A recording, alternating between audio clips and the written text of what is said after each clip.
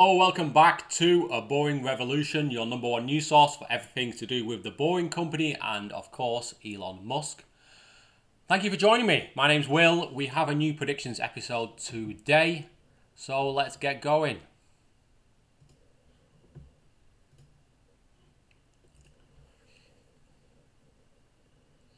Right then, weekly predictions episode number 6. So, weekly predictions, what do? We predict something we believe is to be the case with the Boring Company. Usually it's based on maybe something Elon Musk has said in the past or common sense. And then we look back at it in 12 to 18 months' time. Now, we're going to look back at a prediction I predicted not so long ago, together with a new prediction which I believe I'm fairly confident will happen. What is that prediction? Prediction number 6. First of all, the Boring Company will utilize Tesla's new 500 kilowatt mega charger. Now, the rumor is that they will release a new 500 kilowatt mega charger in either January or February of next year.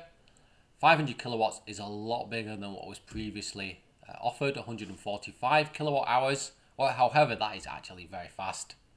So, boosting it to 500 kilowatt hours is brilliant. That would be a 245% improvement on the previous Tesla supercharger.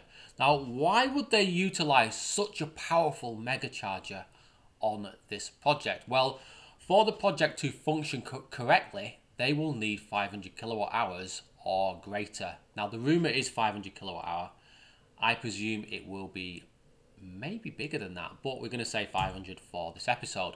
So most of the pods will be in heavy use 16 hours a day, obviously between sort of 10 o'clock at night and say 6 in the morning. I can't imagine that many people will be using it, but most pods will be in continuous use.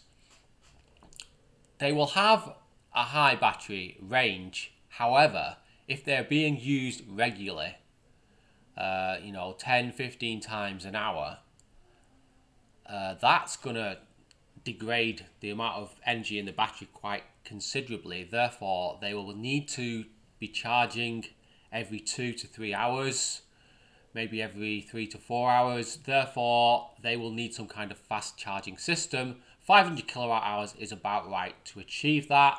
We're talking around a 9-minute charge to achieve at least 80-85% charge in that battery. Using less pods equals more profit. Now, you could run the system with, say, 400 or 500 pods, and then you'd have 100 pods in reserve. So those 100 pods are always charging, and then you swap out pods as and when others run out of charge. However, that's not very efficient because you need to manufacture more pods. Either manufacture more pods or have more actual range in the battery. Therefore, it makes more sense to have a fast charge. To have, say, a 200 or 250 kilowatt hour battery, and then to fast charge it for 9 minutes, 3, maybe 4 times a day, and you can keep those pods in circulation pretty much all day, as and when you need them. Number 3, it works well with large batteries. Large batteries can absorb that fast charge a lot better than small batteries. If you have a small battery and you put 500 kilowatts into it, it will cook the battery.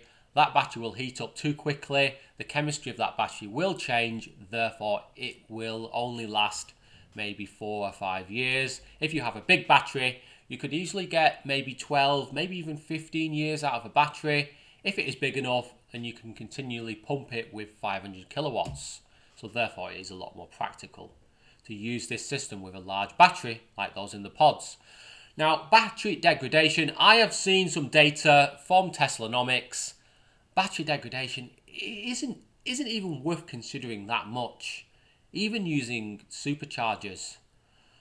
It is a fallacy. If you charge properly, if you keep the battery above 15%, and if you never charge it above 90%, you're going to get lots and lots of range out of that battery. You're going to be able to charge it at least, a few thousand times without seeing much damage.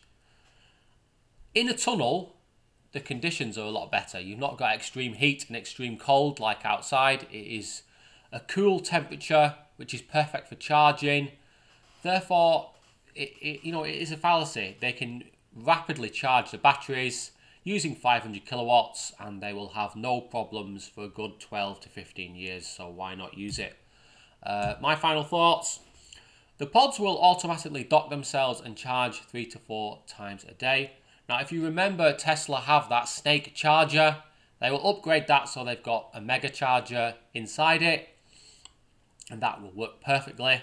Although even if they have people standing there charging the pods, it's not going to necessarily be a bad thing, just as long as they achieve the 500 kilowatt hours. Charging and thermal cooling technology is progressing beautifully. Now, the technology that thermally cools the battery has progressed greatly in the last 2, even 3 years. It's improved by a great deal. Ultimately, it will continue to improve, so maybe 500 kilowatt hours will seem quite small in the next 5 to 10 years. But in this instance, this is what we can use. It's not going to degrade the battery. It's going to be absolutely fine, and thus it will be a super quick charge. Thank you for watching, guys.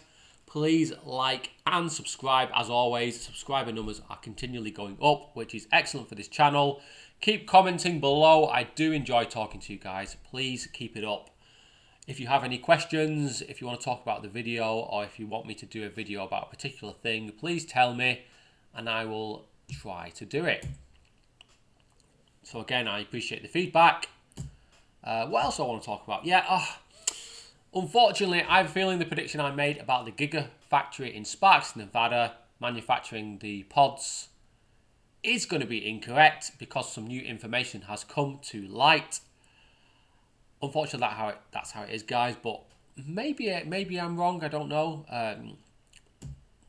If you go back to that video and watch it, I would definitely recommend doing so. It's a good little video. The Boring Cold pods will probably be manufactured in Lathrop, California. Now, you're probably wondering, Lathrop? Where's that?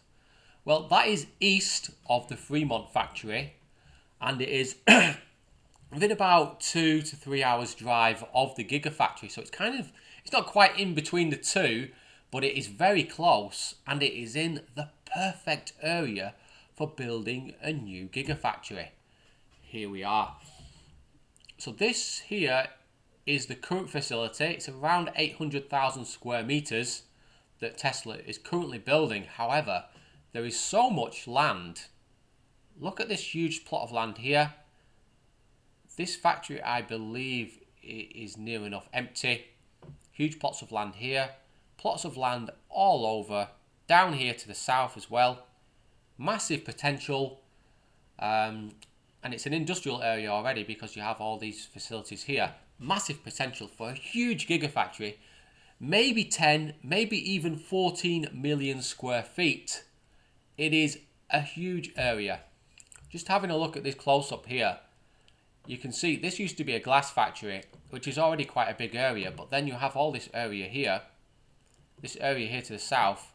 Massive potential for building a huge gigafactory to manufacture the Model Y, to manufacture the semi-truck, to manufacture the actual pickup truck, and obviously to manufacture the Boring Company pods. It could have its own little facility somewhere over here, just manufacturing, 5 or 6 pods a day, and that would be absolutely fine because they'd have all the battery supply units, they'd have the paint shop, they'd all be around here, and that would be perfect. So, thank you for watching, guys. Appreciate that. Tell me what you think about that Gigafactory. It's been heavily rumoured. I've put a video on the Twitter feed if you want to watch that, just to see how large that area is. There's plenty of potential for Tesla to expand there. There is also a railway line and a dual carriageway that links the area. So in all areas, it is perfection. And the land is very cheap. You can't really go wrong. Thank you for watching. Don't be boring, guys. I will see you next time. Goodbye.